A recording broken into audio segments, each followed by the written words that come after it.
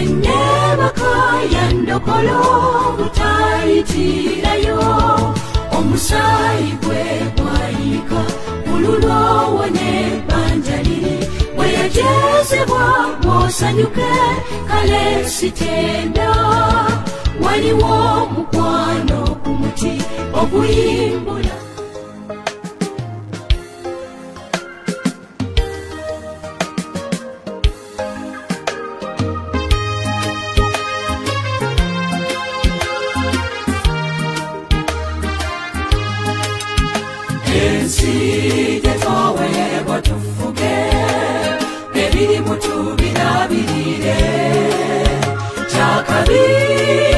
atokulaba matetu chabiza ebisolo bwebitulaba bitutabula ebiwuka nabyera bwebityo obuyinza buli bwatuweebwa mu kutonda kw'enseena bange bwaddewa twasabye Mukama ekifaananyi bwe yatutonera twakivaamu obutemu bwe kubonaabona kuno kwe tulimu twasabye Mukama ekifaananyi bwe yatutonera twakivaamu obutemu bwe kubonaabona kuno kwe tulimu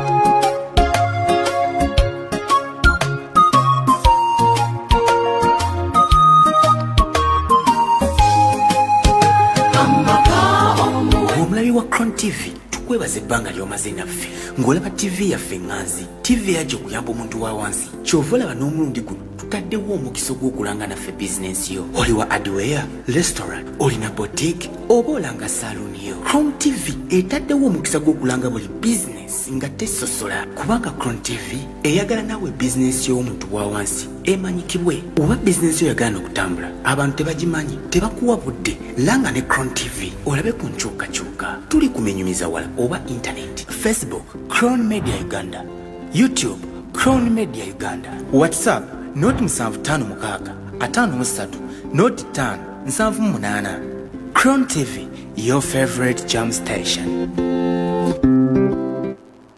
Yes, Crown TV Uganda is your favorite jam station. Mukama for mulungi yebazibwe abalungi abatweyunzeeko essaawa zino muli mutya musibye mutya kansubire muli bulungi nnyo nnyo nnyini ddala twagala okusiima Katonda olw'obulamu bw'atuwadde olw'ekisa ky'atuwadde okubeera nti nate tukomyewo ku mpewo za Crown TV okubeera nga tubaweereza okubeera nga twogera ebigambo ebirungi ebinyuma okuwulira buli muntu yenna.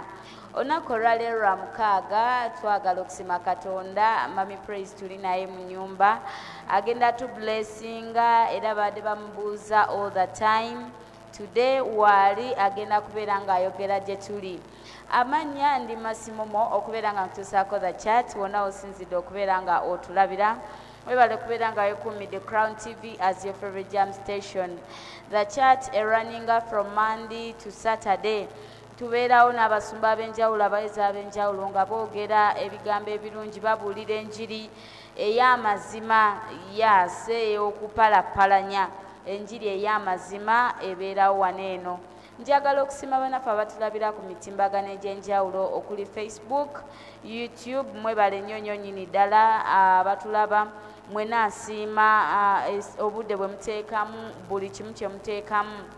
Abatulabira ku Facebook osobola okulikinga okusharinga n'okukomentinga ojja bo tukoze bulungi nnyo nnyo nnyini ddala. Ate bannaffe abatulabira ku YouTube channel nammwe tubabuuzizaako that's Crown Media Uganda. Njagala okubuuza ku Dr. Jimmy Bale we sikubuuza mba nkoze ensobi ogamba otya oli mu batiimu kamooli obeerayo obeerayo nsiima nnyo nnyini ddala webale kubeera ng'olaba the chat. Chief Alan nkubuuzizaako mu kikajjo naawe webale kubeera nga gy'oli webale kubeera nga yikumidde Crown TV Ivan Bossa Eric n'abaana abalala mwena mbabuuzizaako nnyo nnyini ddala sisobola bamalayo baddiya naye kye mbamanya nsiima nnyo nnyini ddala okubeera nga mwekuumira Crown TV okuba nga mulaza chat okuwulira ebigambo bino eno njagala nyanirize Mami Praise atubuuzeeko ayogere ebigambo Katonda byatadde ku mutima gwe ebbanga lye tubadde tuludde okumuwuliza ddene twagala ayogere naffe leero tulabe Katonda ki kyatadde ku mutima gwe at blessing ate nate tunaweebwa omukisa sandise okulaba Mami Praise. Kamaffe yeebazibwa abooluganda nsanyuse nnyo nate okubeera nga nkomyewo. Amiina Momo, thank you so much kubeera ng'oyimiridde ate era ne neebaza Katonda olw'abooluganda bonna abadde bayimirirangawo mu kituli we sibadde. Teacher Charles Mukama akwenye omukisa omunene ne neebaza Mukama n'olw'abantu mwenna abali eyo abatwagala era abatugoberera Mukama abawa omukisa era twebaza Katonda atutambuza nno omwaka tugubulako ennaku ntono tuyingire mu mwaka era nzikiriza Katonda nti teri muntu n'omwandaba wana tagenda guyingira ogenda guyingira mu linnya lya Mukama waffe Yesu ate gunaakubeera ogw'omukisa. Amiina. Amannya nno nze Praise na Misi mba misinze for about maybe now 3 weeks. Bannange mba misinze nnyo naye nange mbadde bize nnyo mirimu nga gintwalaganya. Bayibuli egamba ataakole n'okulya taalyenga kale tubeera mu kubalansinga emirimu here and there. Bino tubyagala ate n'olubuto tukyali balamu naye Mukama mulungi nti at least wabaddengawo abantu ababawo omukisa. Tumwebaza Katonda waffe omulungi. Mukama waffe yeebazibwe. Nedda omulamwa gwaffe ogamba nno gukiwuka nnyo. Bulijjo buli lwe tujja wano eno twogera kukomyawo ekitiibwa kya Katonda. Ekitiibwa kya Katonda eri ekkanisa. Twogera mukomyawo okubeerawo kwa Mukama. Twogera mu kuzuukusa ekyo ekyali kyafa. Twongera okwongera okuba nga twogera butya mu mulembe gwaffe guno bwe tuyinza okubeera nga tuyimirira mu area zonna ez'obulamu ze tulimu. Abasomi, abazadde, abaana, ba business people, abafumbo, buli category y'omuntu yenna tukoze tutya okulabika ng'omulembe gwaffe guno tukomyawo ekyo ekyali kyavaawo, tukomyawo ekyo ekyali kyafa, tukomyawo ekitiibwa kya Katonda. Amiina. Ekitiibwa kya Katonda kisigala nga kitiibwa kye. Katonda takyusa nti leero asaze kaati eno enkyasale kaati ndala. Katonda ye ayagala ekitiibwa kye kibeere nga kikye yekka. Mukama waffe yeebazibwe. Neno Bayibuli kyeva egamba nti omuntu yenna bw'aba nga anaayagala Katonda Mukama waffe yeebazibwe asooke yeetika omusaalaba gwe atambule. Mukama waffe yeebazibwe. Omusaalaba nno kintu ekizitowa. Amiina. Omusaalaba kigambo kizitowa kubanga Bayibuli wegamba nti bulijjo weetika omusaalaba gwo otambule ongoberere buli lunaku.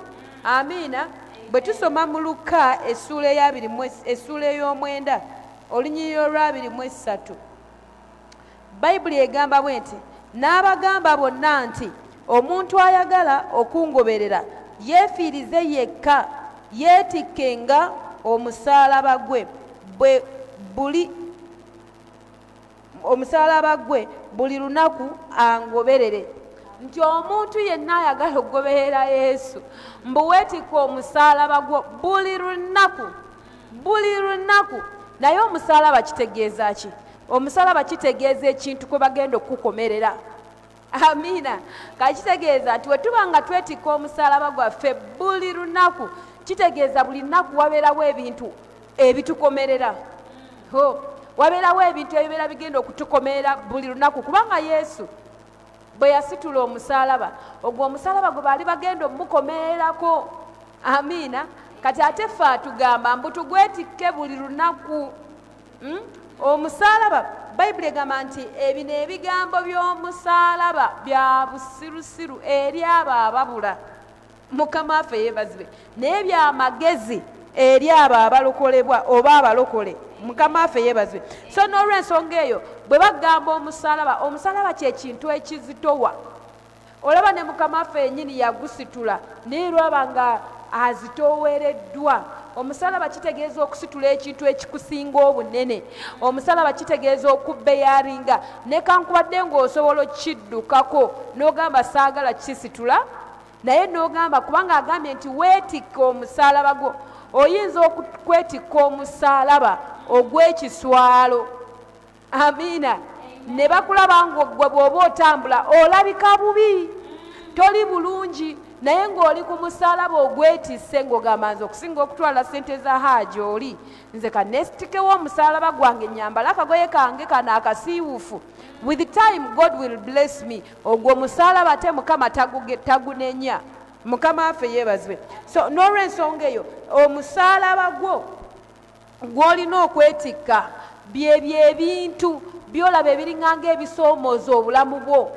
Omuntu n'akuvuma n'otomuddiza, omuntu n'akuvuma n'obeera ng'owulira ng'obusungu bulinnye, n'obeera ng'owulira nga wandikozeewo ekintu, n'obeera ng'owulira nga kwegamba toyagala naye bakuyite musiru, naye n'ogamba wandimulaze nti naawe olina amaanyi, wandimulaze nti naawe oli muvubuka, ne bakubbako ssente zo n'osirika n'obeera nga atalina magezi atategeera naye ng'otegeera lwaki ositudde omusalaba. Kakati nno guno omusalaba bw'omala ogusitula, Yesu bwe yasitula omusalaba n'agutwala e Kalivaaliyo, waaliyo ate abaamukomerera Abalooma. So kati buli lwe twetikka omusalaba waliwo Abalooma abatukomerera ku musalaba ogwo.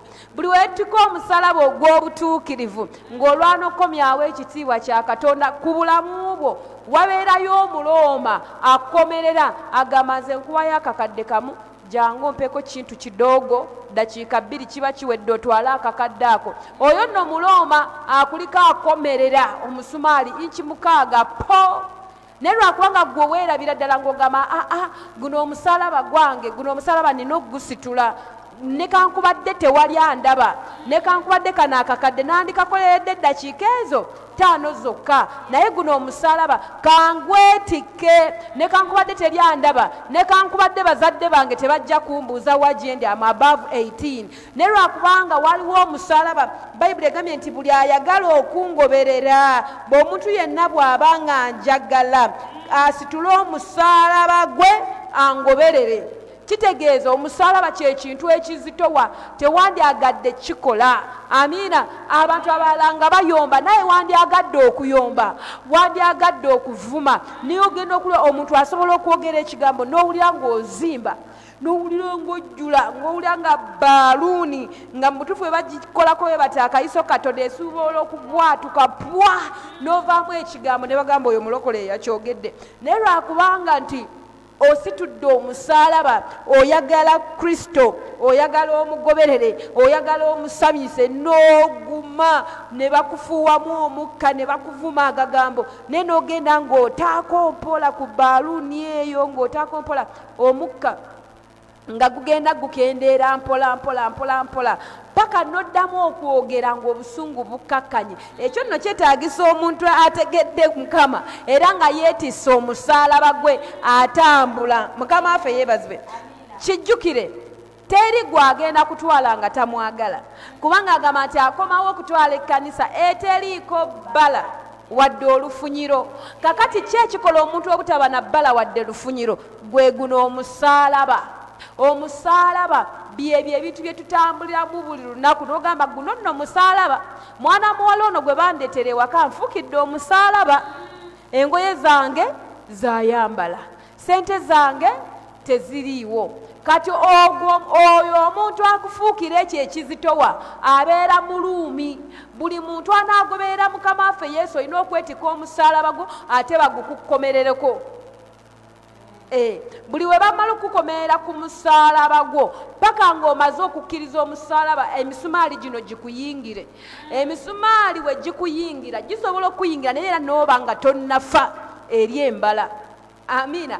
N'oba nga tonnafa eri ekyo basobola ssebo okukomerera. Yesu baamukomerera ku musalaba naye ne bwe baamukomerera emisumaali kyamutwalira akadde okufa. Teyafiirawo. Baamukomerera paka ekiseera we kyatuuka n'ata omwoyo gwe.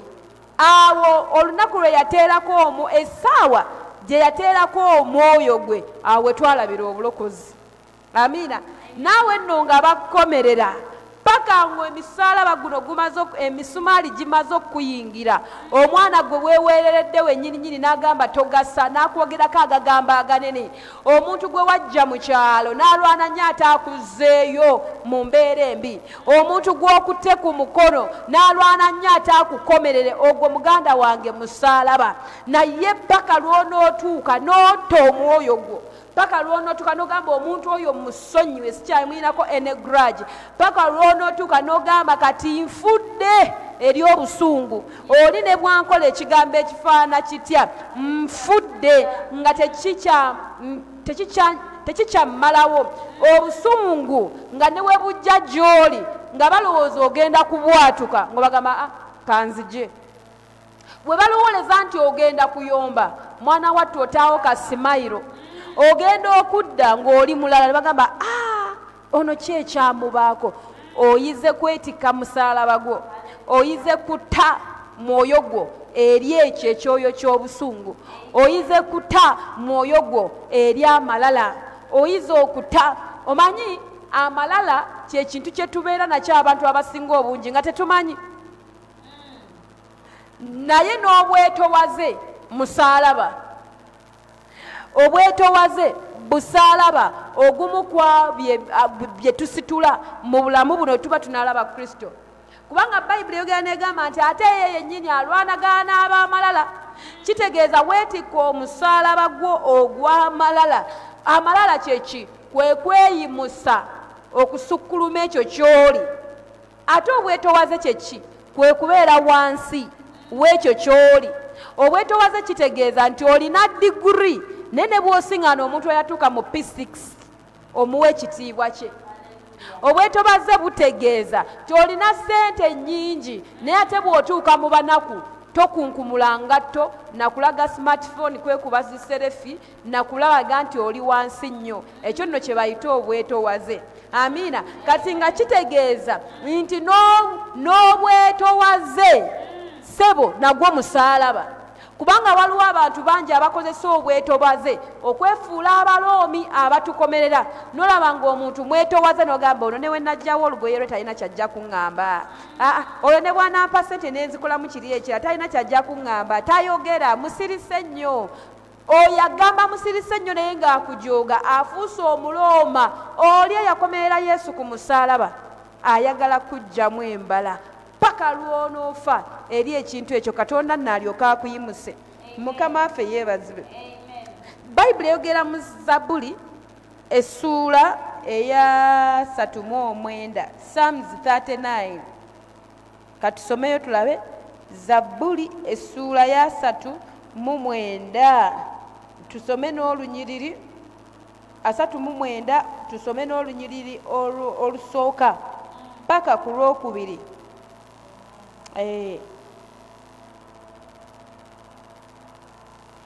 N'ayogera nti n'ayogera nti neekuumanga amakubo gange nema okwonoona olulimi lwange, nasibanga akamwa kange n'olukoba omubi ng'ali mu maaso gange. Ono Dawudi mwana wattu yeetikka omusalaba gwe mbu ne yeekuuma ng'ayagala naye okuyomba naye nga yeekuuma mbu n'akuuma olulimi lwe. Kankubulire tewali kintu kibi nnyo ku bulamu bwaffe bwonna nga lulimi. Olulimi luno kantu katono nnyo naye kagaba obulamu oba kaleeta okufa. Olulimi luno lwe luggyako zi gavumenti. Olulimi luno lwe lunyweza zi gavumenti. Olulimi luno lwe lutonda amagezi. Olulimi luno lwe lutabula ekyalo. olulimi lwe lukuba n'amaka naye bayibuli egambye mbu Dawudi n'agamba mbu yeekuuma olulimi lwe. Mukama waffe yeebazibwe. Mbu neekuuma amakubo gange nemenga okwonoona olulimi lwange kubanga kyangu nnyo olulimi lw'okukuggyako, kyangu nnyo olulimi lw'okugamba bannange yewe kankubadde twalokoka twafuuka basiru, ne kankubadde tuli balokole munaatulinnya ku mitwe, ne kankubadde tuli balokole mutubbe ffe nga tusirise. Olulimi olwandireese obulamu ate ne lugaba okufa. Kyovudde nno bayibuli egamba nti buli anaawo yanjagala yeefiirize yekka yeetikka omusaalaba gwe kubanga n'olulimi lwandikufuukira omusaalaba bw'oba tomanyi controllinga. Osobola okwogera ekigambo eky'obubambaavu nga tekirina we kigulumiriza linnya lya Katonda. Mukama waffe yeebazibwe. So n'olw'ensonga eyo nga tunaayagala okukomyawo Katonda mu kkanisa tulina okuyiga twetikka omusaalaba gwaffe tutambule mbu buli amwagala. Kitegeeza teriiyo muntu n'omu agamba nti ayagala Yesu nga tasitula musaalaba gwe, taliiyo. N'okuyamba kuba kusitula musaalaba. Abantu tebayambika. Oyamba omuntu leero n'agenda ewa neiba n'afuuka omulala. Oyamba omuntu leero, waliwo omusajja omu yatwalako munne mu mmotoka. Bwe yali amuvuga mu mmotoka na omunne gwe yalonda ku kkubo n'aleka ekisosonkole ky'essasi mu mmotoka. N'agamba abasirikale abali mu maaso eri nti munoonya ababbi, naye oyo omusajja ali mu mmotoka eyo alinamu n'amasasi be babbi, naye ng'amuyambye kumujja ku kkubo ng'enkuba ebadde emukuba, n'amuyambako n'amutwala naye n'amugamba mu mmotoka mulimu ekisosonkole ky'essasi. Amazima gennyini bwe baamuyimiriza nga talina na bwe yeewozaako ng'ekisosonkole ky'essasi mwekiri. Kiki? Kuyamba. Abantu abamu be tuyamba batufuukira emisaalaba. Abantu abamu be tuyamba batufuukira Abalooma ne bakomerera. Naye buli we bakomerera babeera bakunoonyaamu embalayo, babeera bakuba amasavu g'embalayo, babeera bakussa wansi. Kaakati buli lwogaana okukkiriza okukukomerera kitegeeza ogaanye okuta omwoyo gwo. Buli lwogaana okuta omwoyo gwo obeera mu bulumi bungi. Yesu nga tannata mwoyo gwe ku musaalaba obulumi bwali bungi. Waliwo okuluma obujiji ng'olaba nga yenyola ng'olaba obulumi bumuluma. Naye ekigambo kimu kyegamba nti taata nteeka omwoyo gwange mu mikono gyo. Ekyo kyokka bwe yamala ogutta obulamu ne bujja. Naffe nno okwetikka emisaalaba zaffe ng'Abaloomi bamaze otukomerera eno sayidi ne sayidi, Omulooma ye mujjawo akuvuma buli kaseera abeera avuma ggwe. Omulooma ye sayidi diishi wa bbaawo oyo akuloga ate ng'olina mulokole akuloga nga tolina kiwali omukoze nako oyo Mulooma. Naye ppaka lw'onooyiga okuta omwoyo gwo n'olyoka owona obulumi. Bw'onooyiga okuta omwoyo gwo ogenda kusaba essaala ng'eri genuine.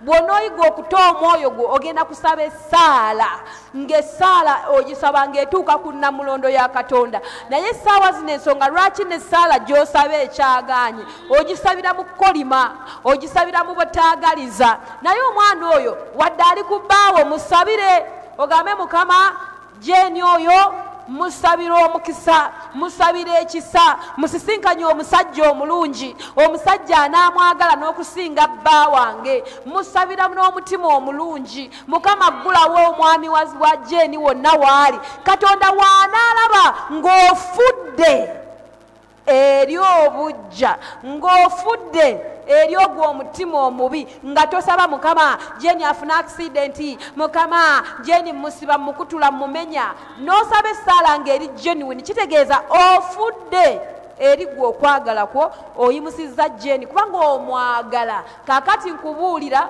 Katonda byakola ebyekisa agenda kuggulawo ekkubo amuwa omusajja asinga ne bbaawo. Kati Jeeni automatically abeera alina kuva ku bbaawo, naye tekisobola kubeerawo paka ng'omaze okufa. Yesu yali tasobola tununula paka lwe yamala okufa. Yagumiikiriza obulumi bwe yalaba nga takyasobola bubbe yalinga n'ata njagala kugamba oyinza okuba naawe olina obulumi bw'oyitamu abantu bakumenya omutima abantu bakuwaayiriza oba oli awo wadduka n'ogenda ne mawanga lwakuwaayiriza oba oli awo ne ssente zo z'okoleyo mu mawanga bazibba oba oli awo bakuwaayiriza nti waloga oba oli awo waliwo ebitagenda bulungi naye njagala kugamba singa mukama akuyamba n'akuwaayo ekisa noota omwoyo gwo n'ofa bw'onoomala okufa awe wanaava obulamu bwe bunajja ekitiibwa kya Katonda kigenda kweyongera okwegatta ku bulamu bwo. Ekitiibwa kya Katonda kyeki? Ekitiibwa kya Katonda ge maanyi. Ekitiibwa kya Katonda kyeki? Ekitiibwa kya Katonda ge mafuta. Amafuta egamala okwegattako ne kankwadde nga ssente ezo ziringanga bazirya Mukama asobola okuddabolinga. Mukama asobola okutripolinga kasitono mala n'okkiriza ne bakomera n'ogamba mukomerere. Bwe bamala okukomera n'ogamba kati Mukama nfudde eri okugeya, nfudde eri obukyayi, nfudde eri eddo. Gw'omanyi nti naawe olyeyo weemanyi ologa munno nga talina na buzibu, okyawa munno nga talina kye yakola. Ekiwala ekyo mpulira kyantama. Buli we kitambula nompulira sikyagala nga takuyinaako obuzibu. Muganda wange tonnafa, kubanga Bayibuli egamba nti ffenna twatondebwa mu kifaananyi kya Katonda. Amiina. So paka ng'omaze okufa abala bizinesi zammwe ziganye okutambula lwa bujja. Bw'olaba oli ng'akoze bizinesi ng'ebustinga ng'ebuuminga ng'owulira bubi. Buli lw'owulira obubi waliwo ekikuggyibwako oba weeroze wekka mu mwoyo. Kubanga nabagamba ebiseera ebisinga nti buli kimu ekinaakolebwa mu nsi muno ey'omubiri kitandikira mwoyo. Gwe buli lwafuna obujja nkubulira mwoyo oba omaze okweroga. Buli lwamala okweroga oganye okuta omwoyo gwo.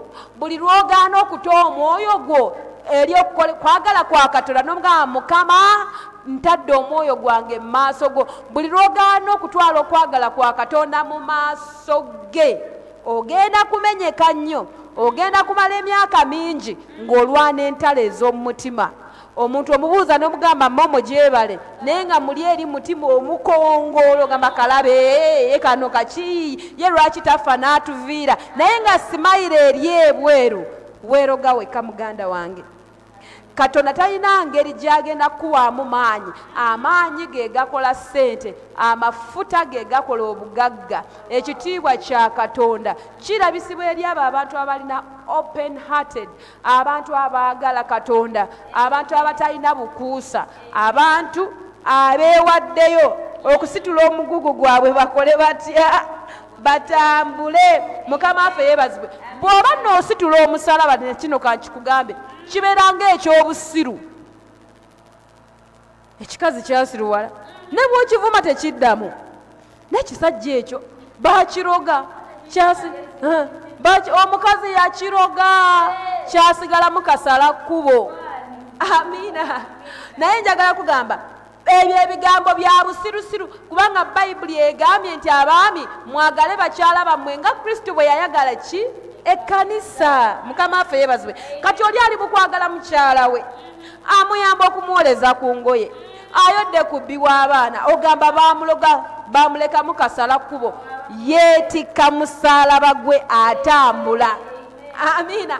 Era ogenda kulaba amaka ago tegoonooneka gye mukoma okwogera baamuloga mwagamu amaka goonooneka yagage nga yeeyimusa yagage nga gayimuka. Omusajja oyo baamukola bwe bati yabeera ng'ayimuka mu nsi ey'omwoyo kubanga akolera ddala ekyo Kristo kye yagamba nti abasajja mwagale bakyala bammwe nga Kristo bwe yayagala ekkanisa.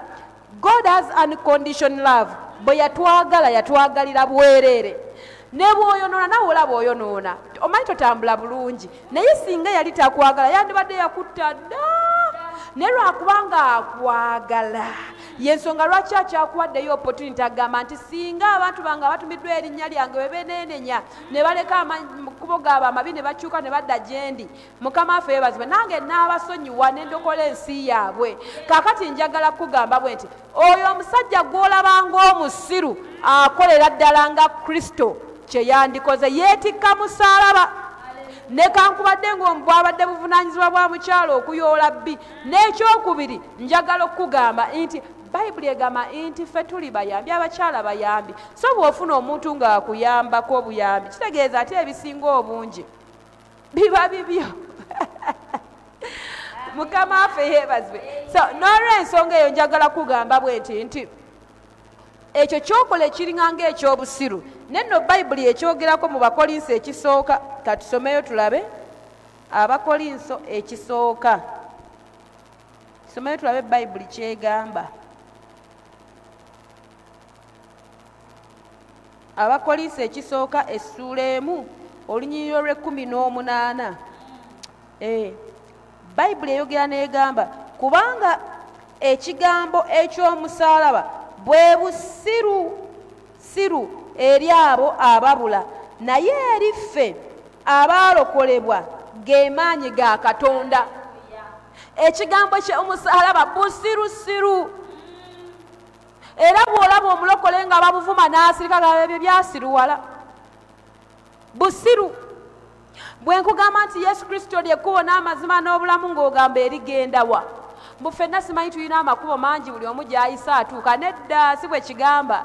Agamba nti yekka ly'ekkubo n'amazima n'obulamu. Kati we ndigubeera ggwe n'ompita omusiru, kitegeeza ggwe ate oli mu kubula, kubanga agambye nti ebigambo by'omusaalaba bwe busirusiru eri abo ababula. Mukama waffe omulungi yeebazibwe. Mbu naye eri ffe abaalokolebwa ge maanyi ga Katonda. Twalokolebwa mu busungu, naye obusungu buno engeri gy'oli muntu buyinza obutagenderawo, naye obusungu obuturitinga otya? Odda ku musaalaba ne bakomerera, mujjawo n'ajja n'avuma n'abba empale zo. Mu kifo ky'omugamba komyawo empale zange, n'odda mu ssaala n'ogamba Mukama musabira, Mukama muyambe, Mukama kyakola takimanyi. Era nga Yesu bwe yafuuka omusiru n'agamba nti bano abantu kye bakola tebakimanyi, bamala gakola bukozi naye ne bye boogera tebakola ki? N'agamba nti basaasire. Kati kubanga ebigambo enjiri eno busirusiru eri abo ababula, y'ensonga lwaki osiŋŋaana omulokole ne yayisanga omusiru naye n'abeera mu butuufu baba bategeera. Osiŋŋaana omuntu n'agamba naye ebirokole byasiruwala. Omuntu asiruwala atya ng'ayambala n'akuba n'ekikalu? Gwamugamba yasiruwala tosenya na mannyo. Omugamba musiru abalokole bantama tebalina magezi, naye amazima gennyini ng'oyambadde niigi n'omulokole ayambadde engatto. So kati birabika ng'ebyobusiru. Naawe okimanya engeri gy'ovumamu abalokole, naye n'omuvuma n'asigala ng'akuwa kasimayiro, aba taayawukanako na mulalu alya kasasiro. Naye tekitegeeza nti mulalu, kitegeeza nti ayeetika omusalaba ali mu kufa eri ekyo kye yandikoze, alwanyisa busungu.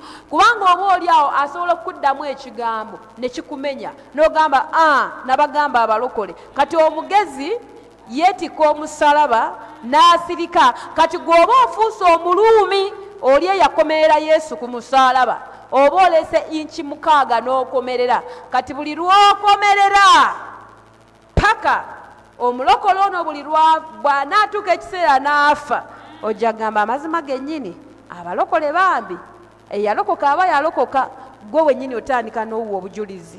Mukama waffe yeebazibwe. Naye nga kituyambako kitya? Ennaku zino tuganye okufa eri embala zaffe, tuganye okufa eri amalala, tuganye okufa eri obwenzi, tuganye okufa eri ssente. Twagala nnyo ssente n'okusinga Mukama. Osiŋŋaana bulaza ng'ayagala abakazi n'okusinga Katonda. Osiŋŋaana omuwala ng'ayagala muwala munne n'okusinga Katonda. Amiina. Ate ennaku zino wojja Uganda yeetabakudde, kati ate ekisiyaga kiri ku high level. Osiŋŋaana oli n'agamba nze okuva ku ono gayi gwendya naye ekisiyaga waakiri nfa. Amiina. Naye Mukama agamba nti komawo, jangu weetika omusalaba gwo otambule, kubanga tayagala kukozesa nnyo mu mulembe guno nga ensi eriŋŋanga. Anaatera okudda, ye Yesu Kristo anaatera okudda, naye ayagala akutwale. Tasobola kukutwala okuggyako nga weetisse omusalaba n'otambula. Mbwaba bamwagala betika omusalaba gwabwe batambule. Amiina. Mama ekintu ekyo okirowoozaako ki? Ekintu ky'omusalaba ogenze n'oyogera ku kitiibwa. Yesterday twabadde mu service. Omusumba yayogedde ku kitiibwa. Omulamo gwabadde whatever I'm going through it buys for me glory. Kingulira kitiibwa. Either I'm suffering, oba njoza otya, oba nbuluza otya, ekyo kingulira kitiibwa.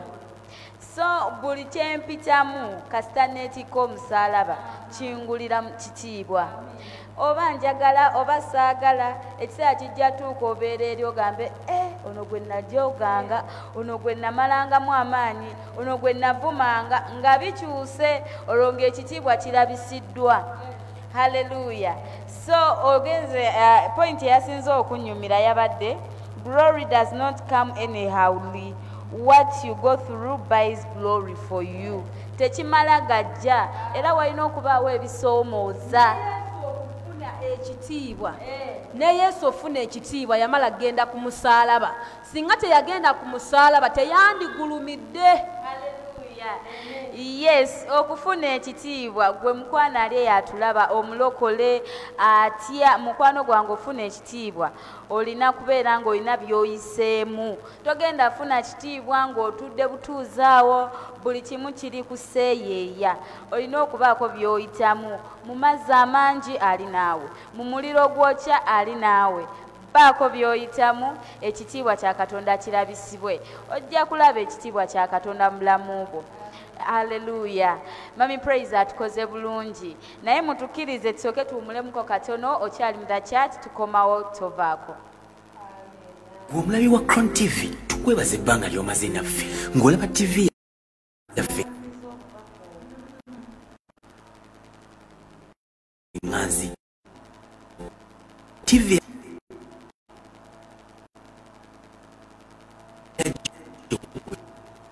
yambo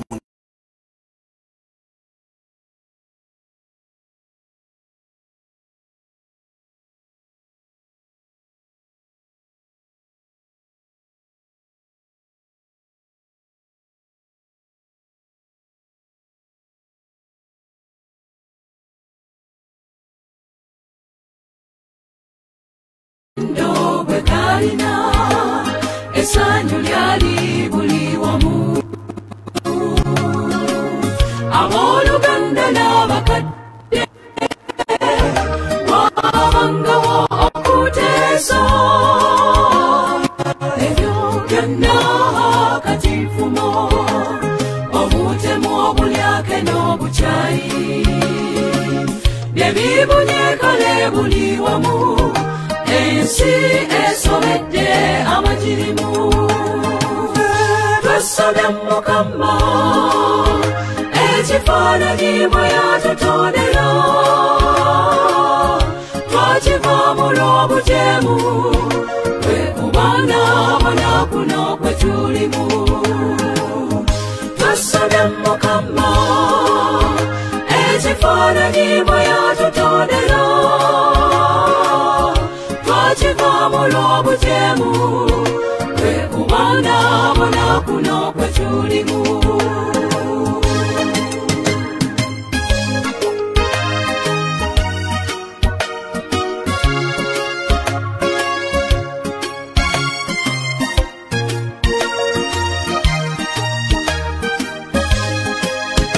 Wadde tumunyiza olw'okukola obubi atwagala Mukama tatulese omukono gw'oguwonya weeguli eri buli ndwadde amaka agasasa. Well, mukulikeeyo nnyo mu kumulamuko okwo okyali ne Masimomo the chat gy'oli okulaba wonna osinzidde okubeera nga otulabira.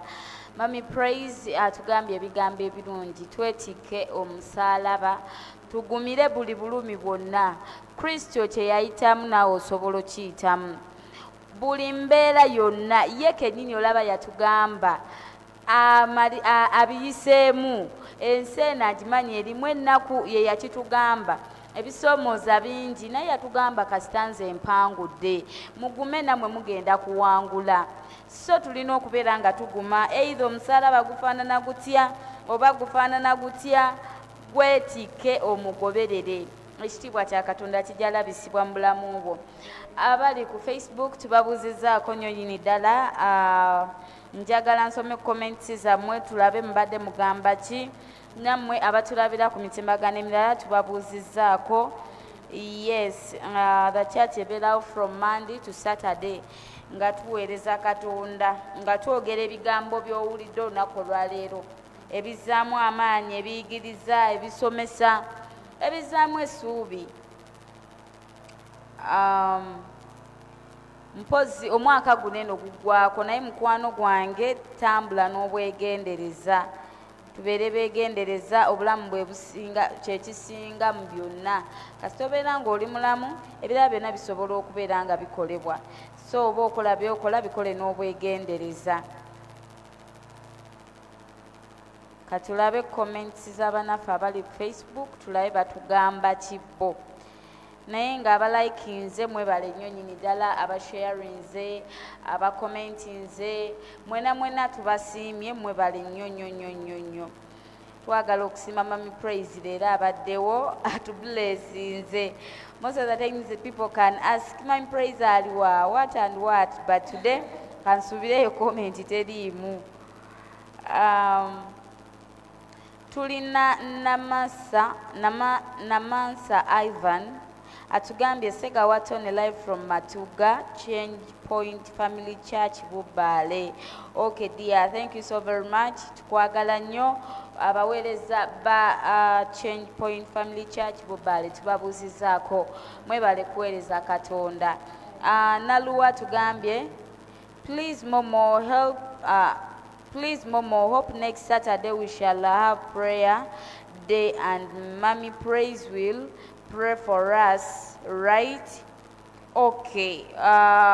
Kusaba ya tubade twagala olunaku olugendo sembayo oba eyo week esembayo mu mwezi guno eberenga ya kusaba tusobole okusoma omwaka guno eno tuyingire omulala mu maanyi ag'omwoyo omutukuvu so nga bw'okyogeddeko ndoza kijja teekebwa mu nkola ejja bba ya kusaba busabi. Ani ono Fifi Wamomaga atuwadde Psalms 39 verses 1 wetubadde. Okay dear, thank you so very much. Naluna tugamba Mami Praise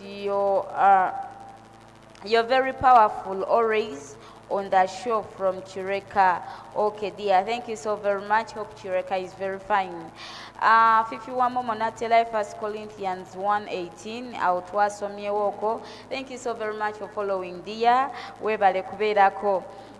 Naluwa tugambye I'm honored to be live on Crown TV Uganda. Thank you dear. Nazifa Nasa, what is the difference between ebiloto netiko ebiloto oba badde ogamba n'entuuko. I think what is the difference between ebiloto n'entuuko ndowooza kyobadde ogezaako okuwogera mukwano gwange. Ekyo kibuuzo tujaba tukikuddamu. Nazifa still natugamba omulokole naye eddogo limukwata Mami Praise. Abantu abalogoshuwa Katonda twetaaga oke wansi twetaaga ekitiibwa kyo. Thanks for sharing this indeed. Okay dear, thank you so very much for that comment. Nagamba thanks for the show Mami Praise and Momo. Thank you dear for watching. Kasumba Kasim, pray for please pray for my friends and family health betaaga ekitiibwa kya Katonda. Amen. Fifi Wamoma tugambye so wonderful. Thank you so very much Fifi. Kasumba tugambye we shall be waiting for the live stream on 31st on Crown TV Uganda. Okay dear. Abantu bazibu Mami Praise osuza omuntu n'ayagala akusuule naye gwe omukoze obulungi. Please we need revival. Okay, please. Thank you so very much. Natugamba, I'm right there with you, Mami Praise. Kale, thank you. Fifi Wamo Magambie, amen. Women of God, thanks for ministering unto us. Eshibwa cha Mukama. Mvanunja Tugambie, my question is, which one is better between a prayer and fasting? Prayer and fasting ndowooza bitambulira wamu. Tosobola kusiiba ate nga tosaba. Olina okubeera nga byonna bitambulira wamu, tewali kisinga kirinaakyo ndowooza. Naye Mami Praise ayinza okwongerezaako maybe. N'atugamba ati ono, atugamba Mami Praise, please pray for these guys in Mubende district. They are still on total lockdown, Ebola fire. Okay. We thank God for life of Mami Praise, always following this show every single Monday to Saturday from Chotela. Okay, Shanara, thank you so very much. Hope Chotela is very fine. Enoka Jingo, well, Mami Praise will have a live stream on Crown TV for 31st prayer day. Indeed, we need revival. Okay. Atugambie, please pray for my financial breakthrough 2023 since this year has ended. Kale, amen. As you believe, Katonda chikolere. Natugamba, thanks for coming through, Mami Praise. I love this show. Trust me. Watching live from Ntungamo district. Okay, Enoch. Thank you so very much. We love you. Nakaiza Ruth, kakati momo nze njagala kumanya. Can a prayer change my dreams? Can a prayer change my dreams? Okay, tugenda batuchikudamu. Nagamba, we missed you indeed. Well, I want to inquire, do we have a special service on 31st tonight? Ndoza tujja sabanga asatu. I think tugenda okubeera nga tusaba neno mu studio za Crown TV mu show ya the chat. Nakaiza Ruth, thanks Mami Praise for always coming through to bless us. Okay. Now Tayagambia, well, I want to know who is called a born again. And if I'm not a born again, I don't go to heaven. Okay, chechibuzo tujaba chikudam. Remember, Irene Agambia, keep up the good work. I'm on Momo. Okay, Mirembe, thank you. Now Taya, keep up the good work. Okay, Nagamba, long time, Mami Praise. She's here with us. Ndoza tandikene chibuzo cha now Taya. Well, I want to know who is called a born again, and if I'm not a born again, do I again don't I go to heaven? Ayagala kumanya kale kabakuddemu ekibuuzo ky'omukwano gwange. Kama fevazwe ekyedde ekibuuzo kyabuuzibwa dda. Waliwo omusajja baali bamuyita Kolonelio yabuuza ekibuuzo n'agamba nti omuntu asobola okulokoka era bw'aba alokoka addamu ate ebyokulokoka. Osobola okuyingira mu lubuto lwa nnyoko n'oddamu n'ozaalibwa ogwokubiri. Ate Bayibuli yemu yeegamba nti Yesu yekka lyekkubo n'amazima n'obulamu. Mbu teri aligenda kulaba kitaawe okuggyako ng'ayise mu ye. Kitaawe bwa Yesu y'ani? Ye Katonda yatonda eggulu n'ensi. Eyo topic sometimes ebeera mpanvuko kubanga abantu bagirinako debate nnene nnyo, mulimu n'abatabikkiriza, naye nga Bayibuli yonna eyogera ng'ejjudde obulokozi. Bayibuli teyogera ng'ejjudde amadiini amalala, teyogera ku ddiini yonna, wabula eyogera nti omuntu singa akkiriza n'abatizibwa n'alokoka anaaweebwa obutuukirivu. Omuntu yenna kasita alokoka aweebwa obutuukirivu, era omuntu yenna atali mulokole, I'm sorry bambi to tell you nti eggulu ddyo amazima obeera olifuuye mu ŋŋombe. Amiina. So n'ekibuuzo ekirala kyabadde nti eddogo lisobola okukwata omulokole? Eddogo likwata omulokole singa abeera nga teyeetisse musaalaba gwe kutambula. Eddogo limukwata. Bw'oteetikka musaalaba gwo kutambula, eddogo likwata. Kubanga omulogo singa ayagala okujja okukuloga n'ovuma mu buvume, kitegeeza oguddewo oluggi lwo eri emizimu okuyingira. Singa omuntu yenna ayagala okukolako eddogo ajja gy'oli, ate naawe n'omukolako effujjo mu kifo ky'omusabira omukisa, naawe n'okola ate ebintu ebitali bulungi, okugeza eddogo lisobola okukwata singa obeera nga tutambula bulungi ne Mukama. Oli mulokole bw'oyendera mu kkanisa, oli mulokole bw'ovuma, oli mulokole bw'otatambula bulungi na Mukama waffe. Kuno okwetikka omusaalaba likwata. So naye ng'ate bayibuli egamba nti tebaliiko musango abali mu Kristo Yesu. Abali mu Kristo Yesu ng'otambula naye, kino kyagambye nti if somebody loves me let them carry their cross and follow me. Buli lw'ositula omusalaba tewali ddogo esobola kuyitira. Ekituloza abalokole n'ekitugaanya okugaggawala n'ensonga lwaki tukyabonaabona ng'abantu abalala lwakubanga tutya ositula omusalaba. Wabaddewo ekibuzo ekirala?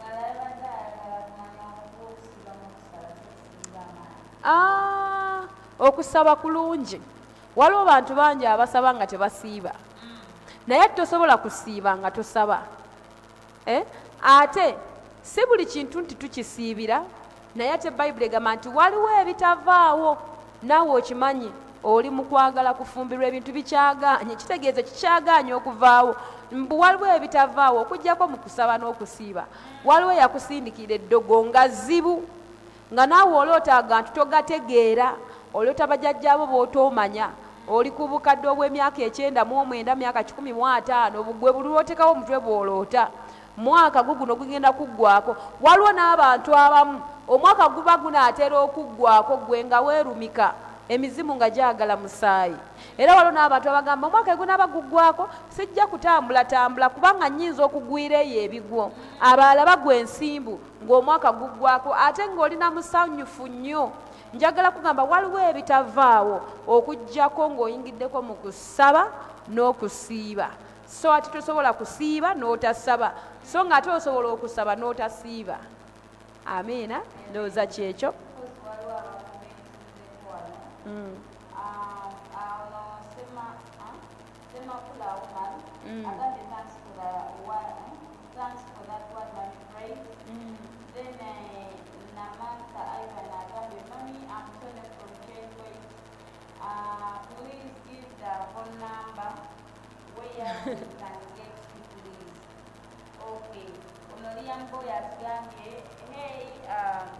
Liambo yagambye, hey thanks, hey dear, thanks for the show please.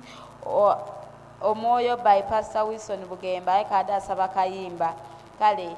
Ivan ayagala namba ko tusobola okubeera nga abantu abakwetaaze basobola okufuna.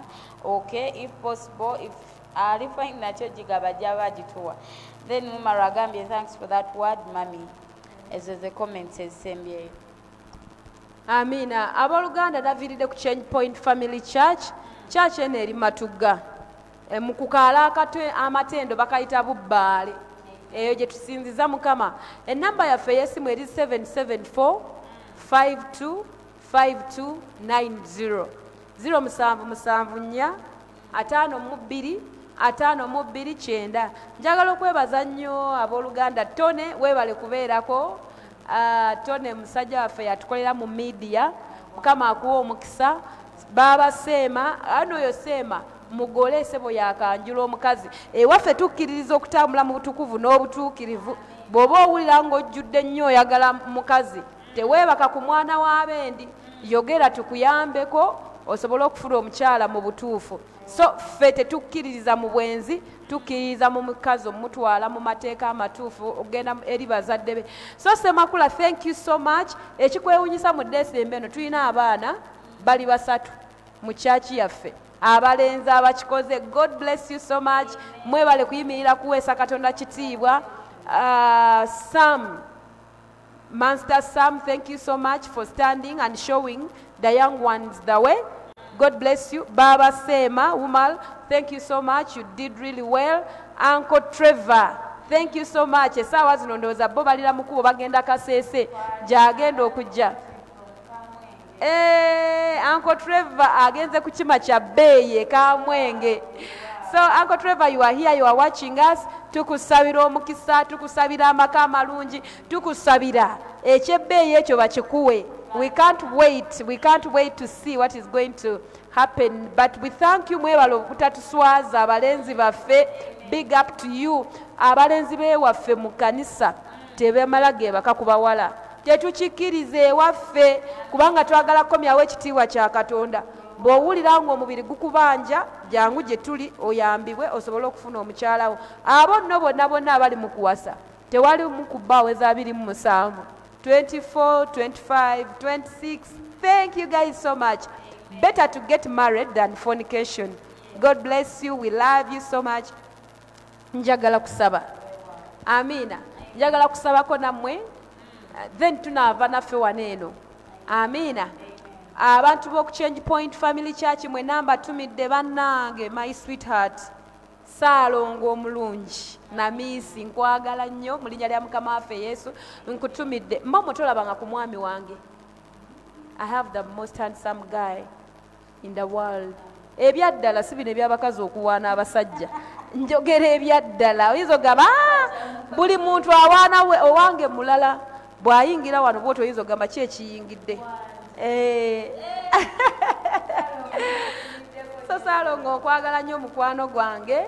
Mukama akuwa omukisa, weebale kunzikiririza munakumpa opportunity kuweereza Katonda. Katusabe.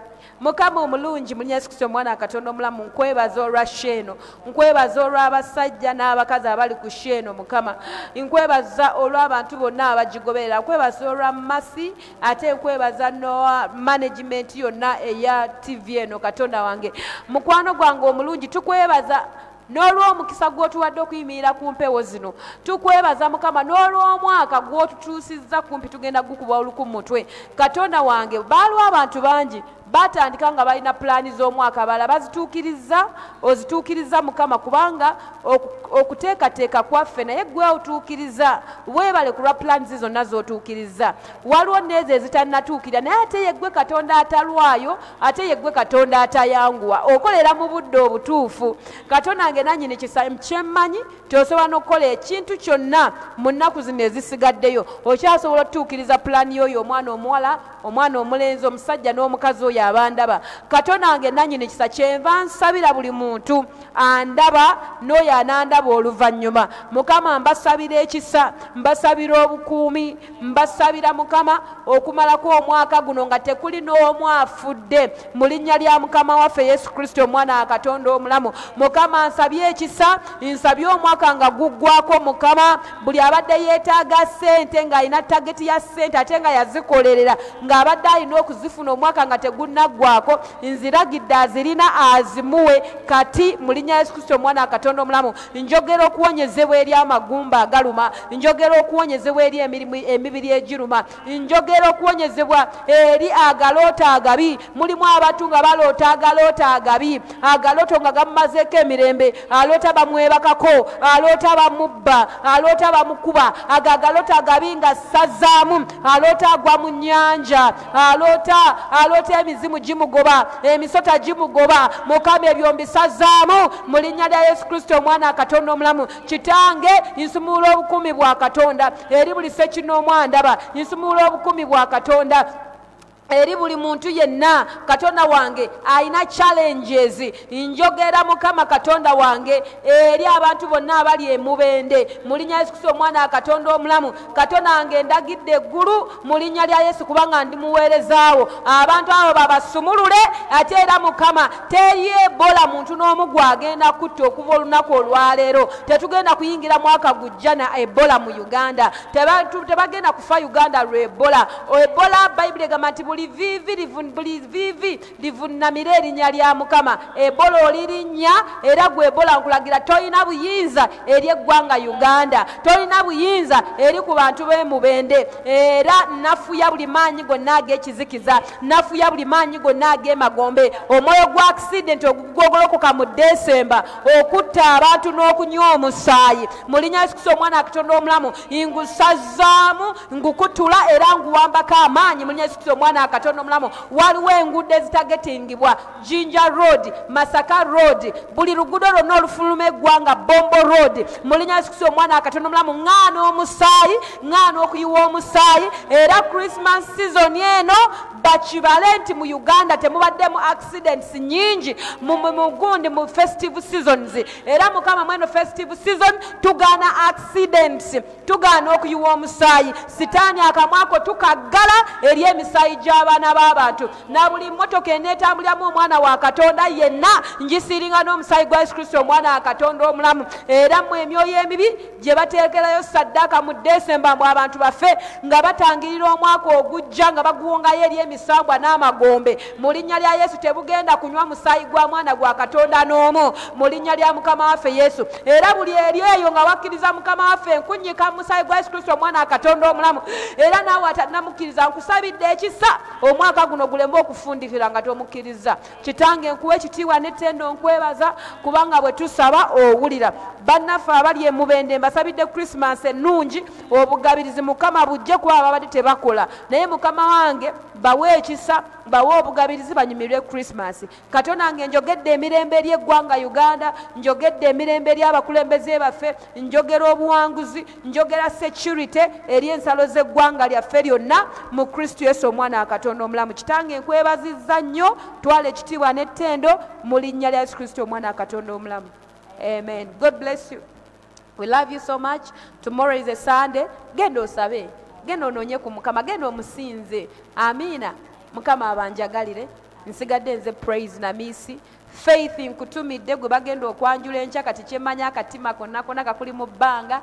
God bless you. We can't wait to welcome you into our family. We love you so much. Trevor, I wish you the best. N'abantu mwenna abali mu kugenda eka Mwenge mukama abatambuze bulungi. We love you so much.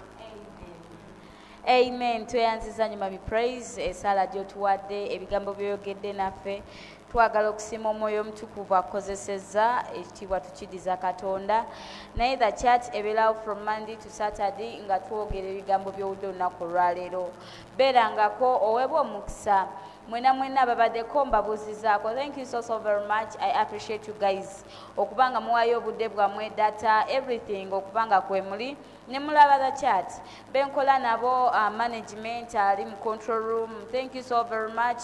Abadde camera, thank you so very much. Tomorrow it's a Sunday, go and fellowship tolekangayo kuŋŋaana genda okuŋŋaane ononye ku mukama anaakukola obulungi.